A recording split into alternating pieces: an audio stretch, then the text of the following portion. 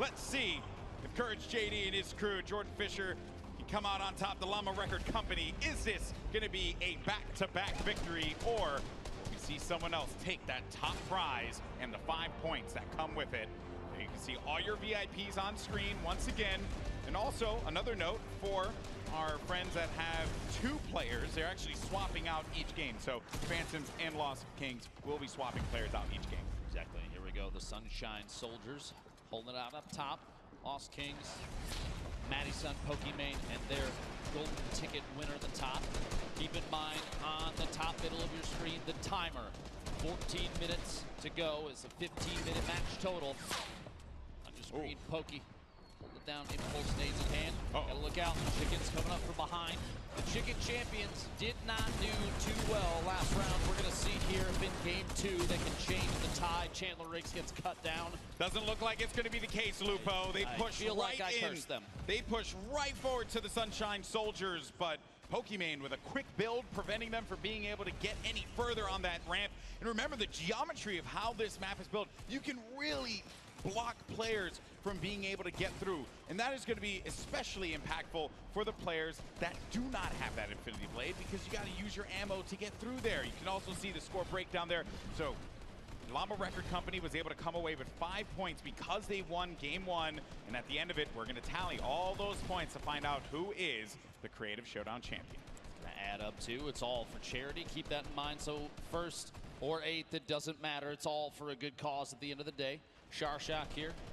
More players moving their way up top, trying to look for an opportunity to move up. Little jump around here on the ramp, and a player dropping right down behind. Oh, man. That was rough. You hate to see that one, folks. A turnaround right away from one of the players from Little Whip Warriors is going to make the Brazilian pay, and that is actually also another note there, too. I wonder how Raven's Revenge are going to work with Zach Hardy. You know, I'm hoping that they're able to communicate, but also when you're in game, it works. You kind of just know what the other players are gonna do, right? That's the name of it. I don't know if you saw that quick little snipe there. Madison all the way up top, fighting a push. The Chicken Champions making their way up.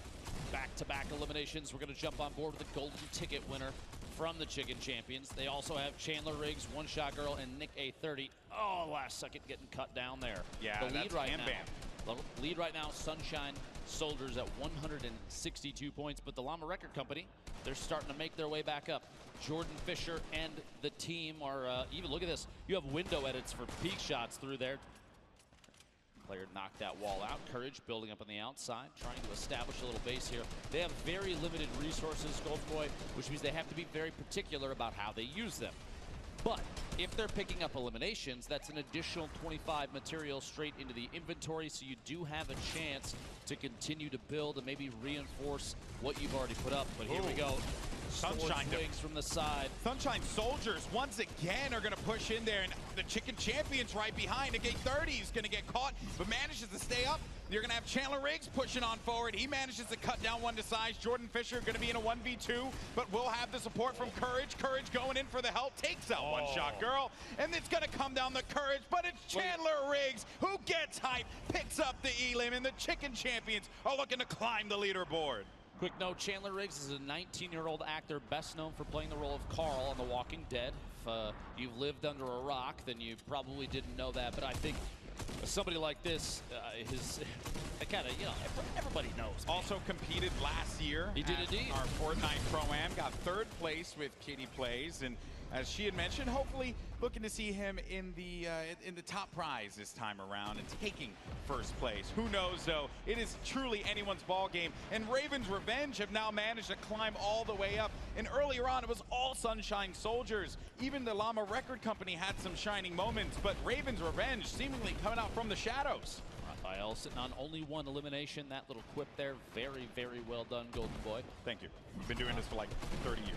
You have to keep in mind, Raphael, he doesn't need to push for eliminations, although right now would probably be a good time, and he actually does get a solid lunge, almost that elim, can't quite pick it up. But eliminations in this game mode, they don't actually get you any points. It's all about having your VIP in the control point at the top of these 3 towers. And Team Evolve, when they built this, they knew that that was kind of the goal, to focus on team cohesion and support.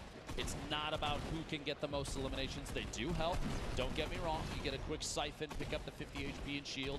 Get the 25 materials straight into your inventory. It's all wood too, so you can reinforce everything you've built, but it's more about sticking by your VIP. We have Lachlan Cypher and their golden ticket player.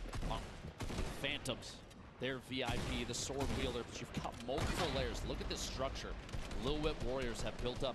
It's more than one layer, which means they've been picking up eliminations and using those materials to reinforce and build up. It's fantastic. You have to be smart about where you're going to place those builds, protect your VIP, but most importantly, give you an angle so that you can continue to benefit from the siphon on the HP as well as the siphon from the builds. If you're able to do that, you might see yourself continue to climb on up through that scoreboard, maybe be in first place at the end of this game. Bear in mind, though, in a few moments, in 2 minutes' time, the next point is going to open up. The golden circle, point D, will open up. But for now, though, I actually believe we have Kitty down on the stage here. She has a member of Phantoms. I'm wondering, how are they going to sort out that whole two of them being here thing?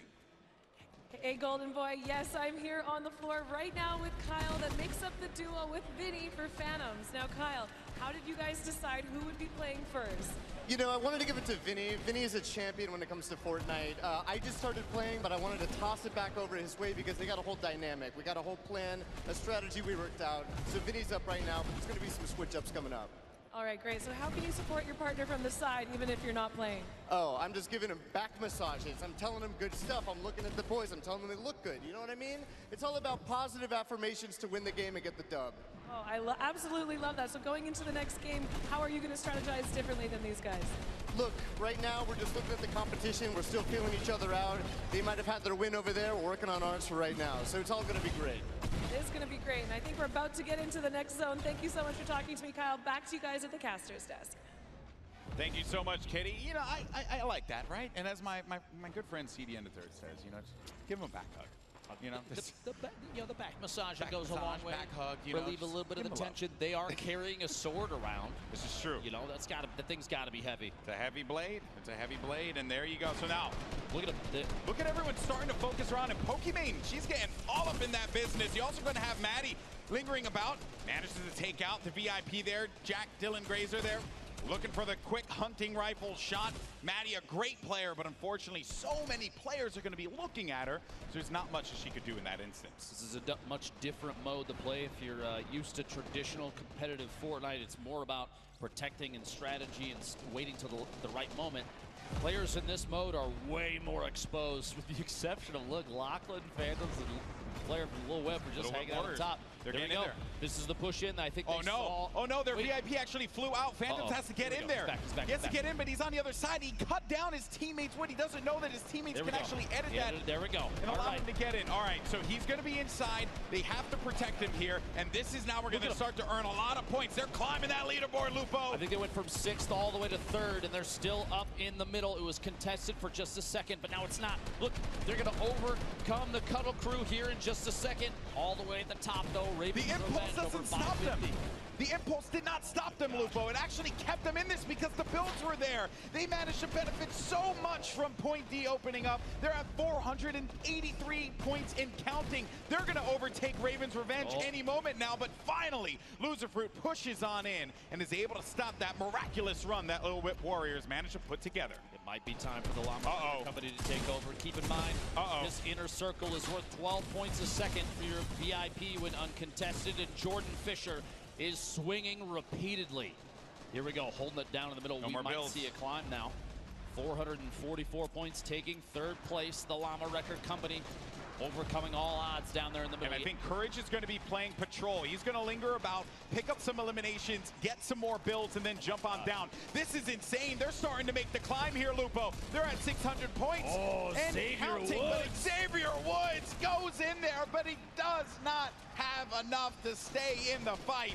And it's going to end up paying dearly for that one. A valiant attempt there. Loserfruit finally goes down. And then another thing to note, there's a lot of builds that players can recycle there and try and continue to use to their advantage in those neutral points. Your enemies potentially built up a fort as you push your way in. They don't have a whole ton of material, but you can take advantage of it, use it on your side. Meanwhile, Vicstar and the Fish fam up top, sitting on control point. Jordan Fisher. He's getting more points. Finally, he's going to get stopped again, and Loser Fruit's kind of deja vu. They were both down there trying to hold down point D.